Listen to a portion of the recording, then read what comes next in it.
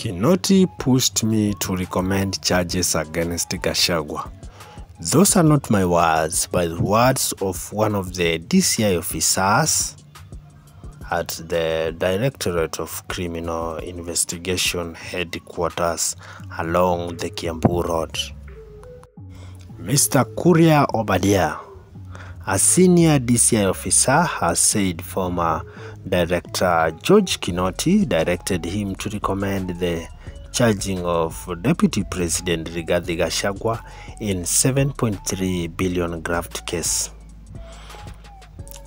Kuria Obadia was in charge of the team investigating the allegations, said DCI began digging into the matter after receiving letter dated 15th April 2020 from the Financial Reporting Center.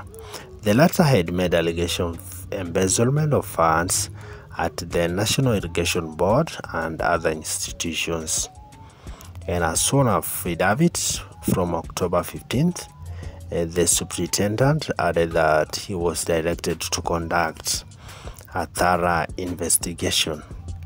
However, he said that they were given very strict and fixed timelines to come up with findings promptly, which made it difficult to conduct thorough and comprehensive investigation into the allegations. Kuria said some crucial areas of investigation that would have shed light in determining the innocence of otherwise of the accused person were not covered. He went on to make an application to have the case withdrawn to allow time to fully investigate the allegations.